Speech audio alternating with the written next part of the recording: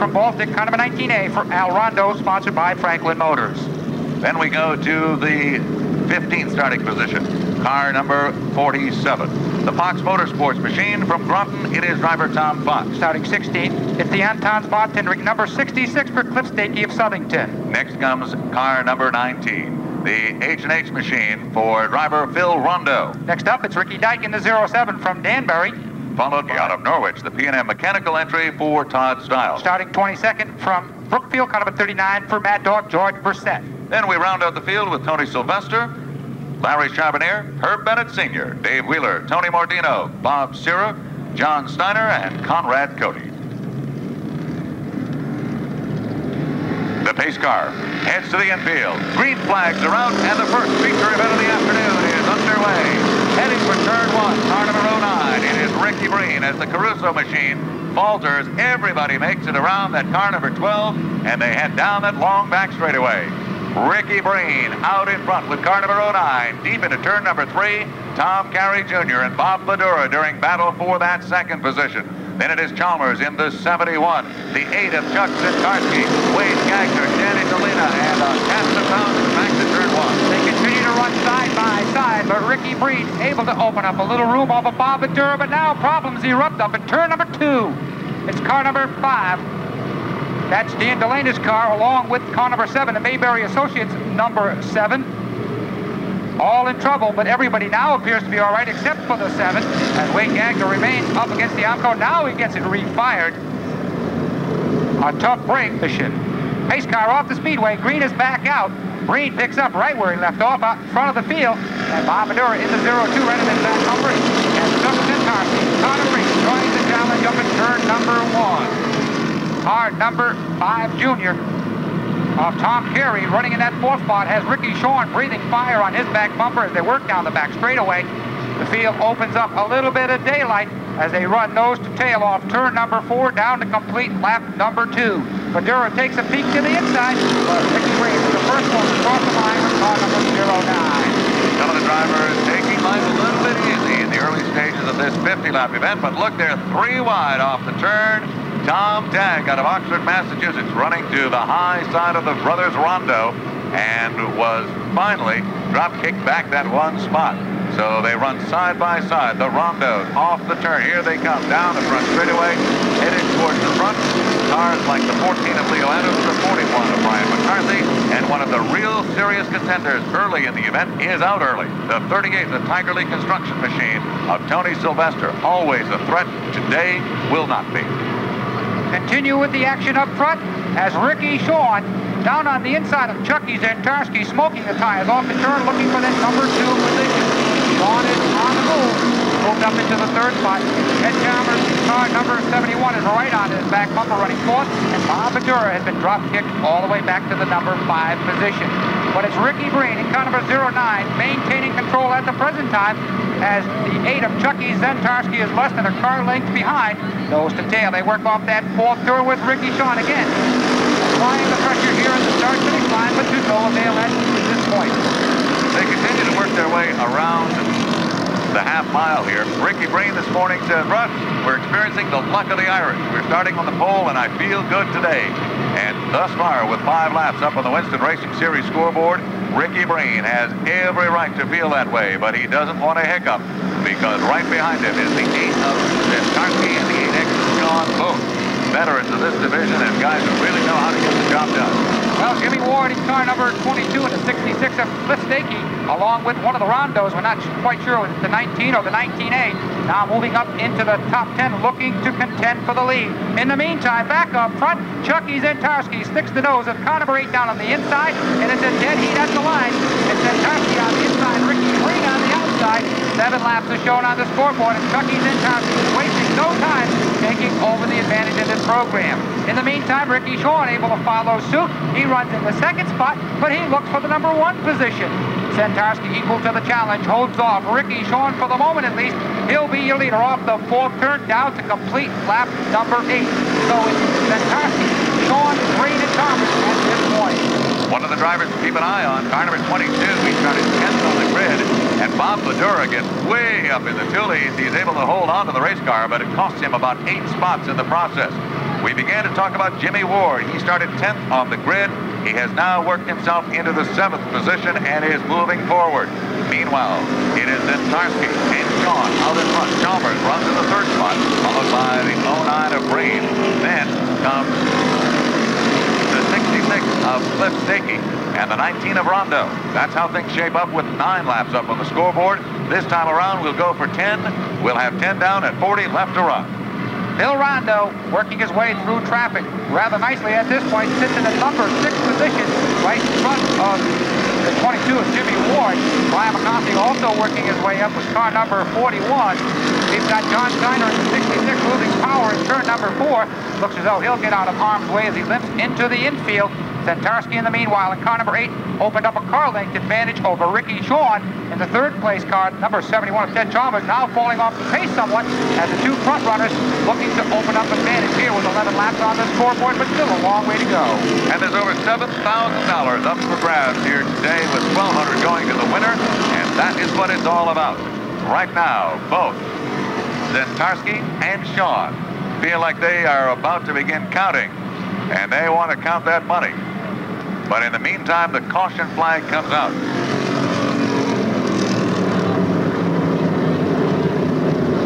Apparently, there is some debris on the racetrack.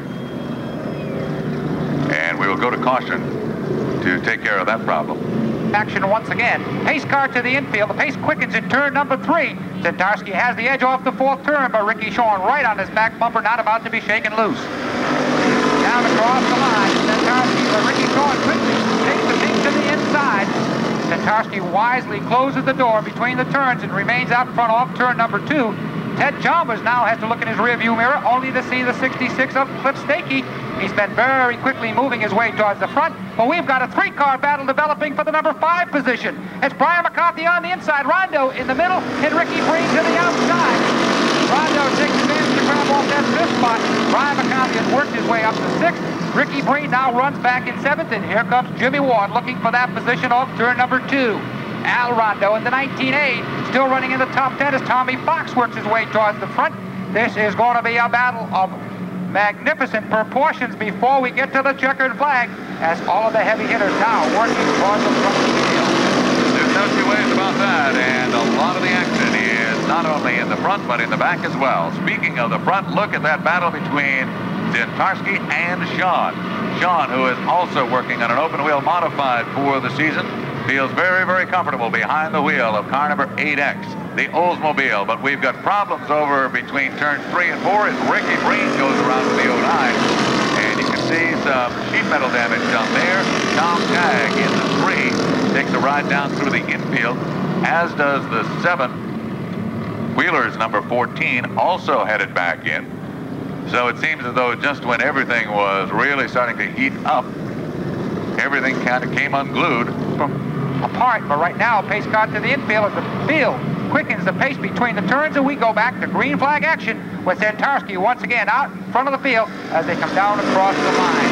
Ricky's going right there on his back bumper just as they were prior to the caution coming out, and Brian McCarthy takes this time to pull alongside of Ted Chalmers as they battle for the number 3 position off turn number 2. Bill Rondo playing a little bumper tag down the back straightaway, caught in behind Ted Chalmers, and that could have cost him a spot or 2 as Jimmy Ward takes a peek to the outside of car number 19 as they continue side-by-side action across the line, complete lap number 50. Absolutely incredible run from Brian McCarthy. There goes Rick Shawn down on the inside. Shawn waiting patiently in the wings. Picked up his opportunity when it was offered, and he jumped right out in the lead. The Bradford Motors machine out in front, followed by the Captain's Galley, number 8, the CSC trunking machine. Rojo trunking, fits machine for Brian McCarthy, runs in the next spot. And then it is the Barry Associates, car number 19 for Rondo. Those first 4 automobiles running bumper to bumper around the half mile with Rick Shawn, car number 8X, out in front. Jimmy Ward currently running in the 6th spot and behind Ted Chalmers. He's got Al Rondo running 7th as they continue to work their way to catch up with the leaders. Still plenty of time remaining, but Ricky Shawn looking to add to his advantage as a couple of car lengths of open air between himself and Chucky Zintarski. but Zentarski grabs off about half of that real estate up between the turns, but only to lose it down the back straightaway. Todd Stiles in car number 43, a Chrysler product, now pulls off the Speedway into the infield as the battle continues here off the fourth turn, with Brian McCarthy smoking the tires in an effort to catch the leaders, and Bill Rondo in car number 19 pulling alongside as they continue to battle for the third position. Little bumper tag played between Rondo and McCarthy a lap or two ago, and now this time Rondo drops to the inside, just motors right on ahead, and Bill Rondo is headed towards the front, but McCarthy, driving almost dirt track style off the fourth turn, lights up that right rear one more time, but it's to no avail. And Rondo has the car hooked up nicely down in the lower groove, and Rondo now securely in that third spot. It appears that Rondo has the horsepower down the straightaway, and McCarthy closes in just a bit through the turns. So we'll have to keep our eye on that battle as they continue to run, trying to catch the leader, being Ricky Shawn in the 8X. Battle royal in the center of the racetrack as the pack tightens up a bit. Some of the heavy hitters still stuck in traffic after visits to the pit area. Once again, trying to catch up with the leaders as we have 20 laps shown as complete on the scoreboard. Jimmy Ward just had an opportunity handed to him, but he was not able to turn it into pay dirt as he's got in a little bit deep into turn number one. Meanwhile, Al Rondo looks to the outside of Ted Chalmers and tries to pick up position number 5. It is Al Rondo, car number 19A, working his way around the hot side. He takes over the Chalmers spot, dropping his head back 1, and here comes Dan Delina in the 5 to challenge Jimmy Ward. 4 top cars have now opened up quite an advantage over the remainder of the field. Al Rondo in car number 19A runs in the 5th spot. He's got a little daylight to make up on the leaders as Shawn, Zentarski, Rondo, and McCarthy have pulled away and run away from the pack with only 22 laps on the scoreboard. We're nearing the halfway marker, and Ricky Shawn at the moment seems to be in control. He's got about 3 car lengths over Zentarski. Zentarski, on the other hand, has his hands full as he continues to battle with Phil Rondo for the runner-up spot, and that gives the leader a little more breathing room as Ricky Shawn able to pick his spot on the racetrack. A real battle now for the second spot. Here goes Rondo down to the inside of Zentarski, and Zentarski really smokes the right rear, but it's to no avail as Rondo, who has been such a dominant factor in this division the last couple of seasons, rolls ever so slowly through the pack, working his way towards the front. He now has the leader in his sights as 24 laps are posted up on the scoreboard next time around. The halfway marker will be displayed for Rick Shawn. Trouble in car number 71, smoke coming from out underneath the rear bumper of Ted Chalmers' automobile at the present time as he heads into turn number 2. The smoke getting heavier on each and every circuit. He allows Jimmy Ward to move on by. Next is car number 5. Dan Delina makes the move. Wade Gagner in car number 7 working the inside as he's looking to catch up with the leaders. But in the meantime, back up front, it's still Ricky Shawn in command. Bill Rondo running second, about 3 car lengths behind. Zentarski has dropped off the pace somewhat at the present time. He's about 5 or 6 car lengths behind the front 2 automobiles. Then we pick up Brian McCarthy's number 41 in the 19A of Al Rondo. Those are your 5 front runners. We're 1 lap past the halfway marker, 24 laps to go, and anything is yet to happen. No 2 ways about that, especially right up front. Rondo now has closed right in on the rear bumper of Rick Shawn. Shawn is trying to put together 2 operations, maintain the late model car number 8X, and also get his open wheel modified. Nose of the 19 down low. Shawn closes the door on him, and Rondo has to back off just a bit. Shawn absolutely slammed the door off of 2, but then opened it wide open. Here comes Rondo to the inside. Rondo holds tight. Shawn brings it down low. They run door handle to door handle, and as they exit turn number 4, a brand new leader. It is Bill Rondo out in front as Larry Cody spins through the infield on the back straightaway. This could be an interesting situation, but Cody does refire the car. We remain under green, and Rondo heads for turn number 3, the brand new leader. Rondo started way back in the 17th position on the original starting grid. Ricky Shawn had started 9th, so both of these drivers have had to fight traffic to get up front. Zentarski is holding on to 3rd, is a distance behind at the present time as Al Rondo gets by Brian McCarthy. Rondo now running in the 4th spot with Brian McCarthy back in 5th. But meanwhile, back up front, Bill Rondo cannot open up any daylight over Ricky Shawn. Less than 1 car length separate the top 2 competitors. But after that, we have to look a little ways back to pick up the 8 of Chucky Zentarski. 30 laps on the scoreboard. We've got a car in trouble off turn number 2. It looks again to be the 89, the 88 of Conrad Cody. Both cars identically painted except Conrad's is in green, Larry's is in blue, and Conrad refires. We stay under green with your leaders continuing to battle off the 4th turn. But again, it'll be Phil Rondo in car number 19, first across the line, but he's got Ricky Shaw right on his back bumper. Problems with another Cody machine. Car number 89, this one, the Larry Cody entry, also in trouble and heading in. A couple of the cars that have called it a day, the 07 of Rick Dyke, the 69 of Larry Charbonnier. We mentioned Todd Stiles, John Steiner, and Ted Chalmers. Here comes car number 89 for Larry Cody. He, too, is calling it an afternoon. Continue with the action hot and heavy in the middle of the pack. But out front, the leaders are looking to open up a little daylight. Brian McCarthy continues to cruise out there in car number 41. He's right behind Al Rondo. Wheeler losing the bumper and a rear tire on that automobile right in front of the leaders. As you can see, one of his tires working its way down across the start-finish line. So Dave Wheeler, in his first outing in 1988, comes to a halt just off the 4th turn, losing the right rear tire on the automobile. Some real heads-up driving, too, Joe, by so many of the competitors right behind him as they were faced for full tilt. How do you go about it? Where do you go? Well, they all managed to find a way around. We'll have to check with Pat Evans outside. Ricky Shaw in car number 8X has different ideas, and we're going to await as the pace car pulls off turn number 3. Chris Hopkins addresses the field off turn number 3, has the green in hand. He's waving the green to the lead automobile as Phil Rondo once again out front as he crosses the stripe. Ricky Shaw in the Phoenix right on his back bumper, and Tarski holding on to that 3rd spot, and it looks as though the 19A of Al Rondo has that 4th position as they work down the back straightaway. So it's Phil Rondo out front, Al Rondo running in the 4th spot with the identical automobiles. Leo Adams in car number 14 working his way, currently holds the 5th position as Wade Gagner in car number 7 holds on to the number 6 position as they cross the stripe this time by. A couple of drivers to keep an eye on. Car number 47, Tom Fox, seems to be hooked up very, very nicely. Tom Tagg working his way back through the pack. And Leo Adams in car number 14 also headed toward the front. Those are some of the cars to keep an eye on as Sean now takes a look underneath Rondo. He can't quite make the move, but there's no two ways about it. Bill Rondo knows that he is there and probably will for the next 15 laps as they exit turn number 2 with Sean down on the inside. Rondo hooked up on the high side of the racetrack. They head to turn 3. Deep into the turn they go. It is Sean on the inside. Rondo tucks it down low, making that a nice tight sandwich. And off the turn, it's a virtual dead heat. But Rondo has the advantage at the line by a radiator cap. Both cars equally matched at the present time. Sean stays down low. Rondo a bit high through the turn, straightens it out down the back straightaway. They're dead even on turn number 2. Halfway down, it's Rondo with a half a nose out front, but Ricky Shaw not about to give up as of yet as they continue the side-by-side action off the 4th turn. Sean has the edge as they come off the 4th turn, down across the line.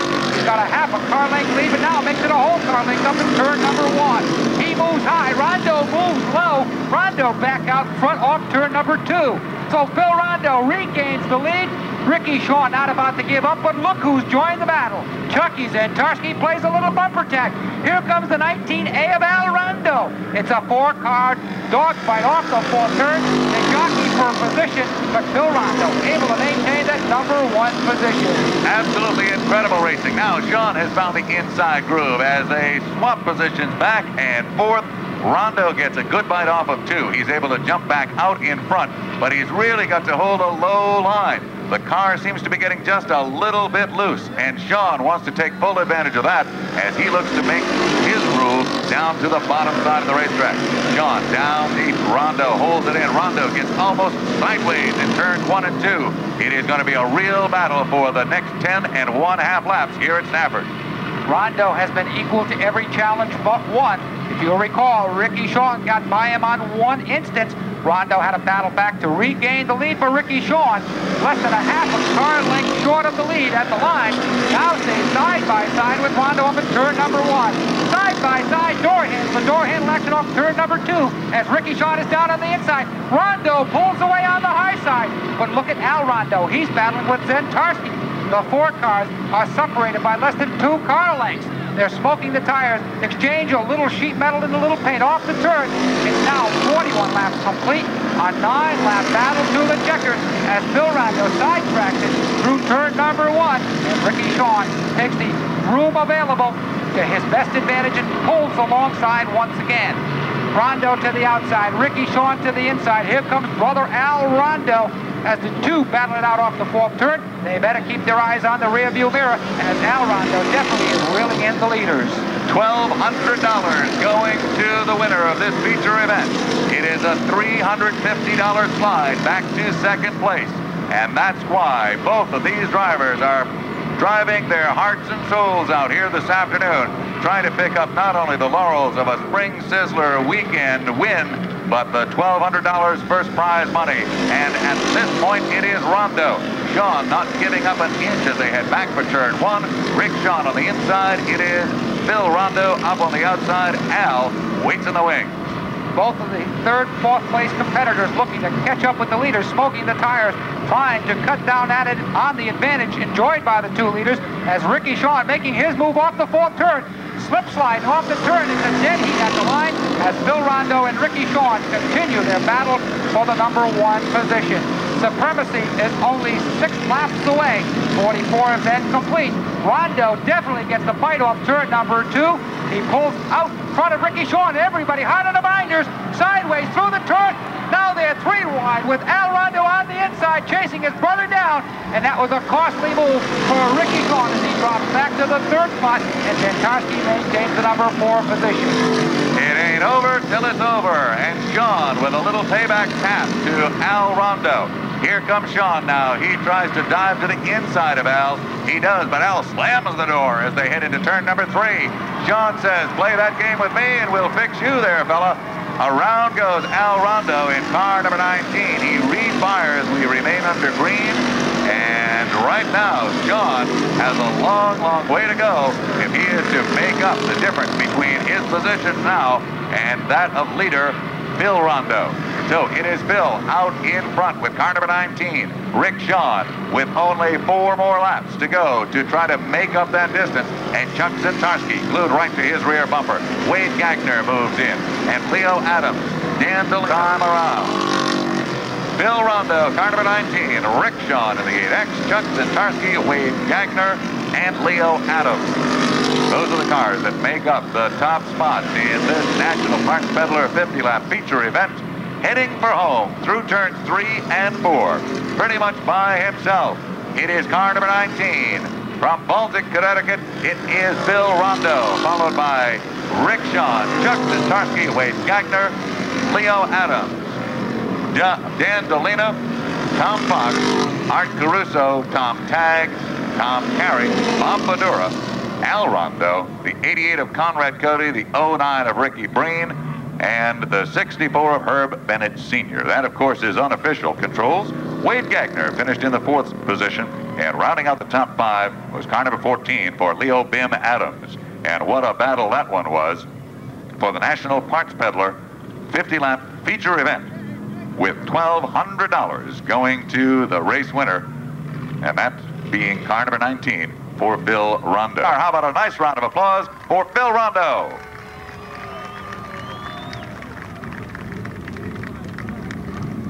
H Auto Machine Franklin Motors, car number 19 for Phil Rondo. Phil, first of all, congratulations. Pick up the hat. Compliments of Corky Stockham. How about a good deep breath? You got another one down there? Let me tell you, he's a huffing and puffing down here. 50 laps is a long way. How about it, ladies and gentlemen, as he gets a moment to grab a breath? Phil Rondo picking up his first race of the year. Corky Stockman is here in Victory Lane. He's still gasping for air down here, although he's got a smile on his face. The photo session now taking place. A whole lot more this year. I'd like to thank Barry Associates, H&H Auto Machine for the motor. They build a hell of a motor. Central Auto for parts and cars, Franklin Motors, and Rojo Truckins, CSC Sand and Gravel. Most of all, I want to thank Alan Cole for making the car so beautiful. Well, beautiful it was, but right now, you can see the scars of the battle on both sides of the automobile. Phil, you started way back, somewhere around the 17th spot. Didn't take you too long. You'd picked your way to the front. But some of those heavy hitters were still causing a little battle behind you. Did that help or hurt you at the time you got up front? Well, we were pushing the car, but I think we could have went a little bit faster if they tried to go even faster. Well, you know, Ricky Shawn got by you once. You were able to get the lead back. Was there any particular move you looked to get around Shawn with? Yeah, I let him go in really hard and let him drift up, and then I get back under him. You know, you had both horsepower and you had the handling on the automobile. How about when you get down to the smaller tracks? You're going to use that same automobile, or have you got another car in the garage? Oh, we got another car in the garage, and this is the motor for the Waterford Speedway. Corky, you've got a special presentation. I don't see the driver here at this time. Would you like to make the announcement to the crowd who picks up that $100 bill? Second place finisher. It was a tremendous race for both of you, and I was really proud to sponsor this event. Well, Corky has got a $100 bill waiting for Ricky Shawn, as in Corky's estimation, he put on the most exciting race. So Ricky will be presented that $100 bill. Phil Rondo? We've got another trophy, says Corky. Two beautiful trophies right here in Victory Lane. You know, 18 victories last season. What's the number prescribed by Phil Rondo for 1988? As many as we can. Once again, ladies and gentlemen, your feature winner, Phil Rondo, winning the first late model feature event of the 1988 season, all sponsored by Corky Stockham's National Pots. Brian Alfieri. Brother Al now joins Brother Phil. Al was right in contention, but finished back in the standings.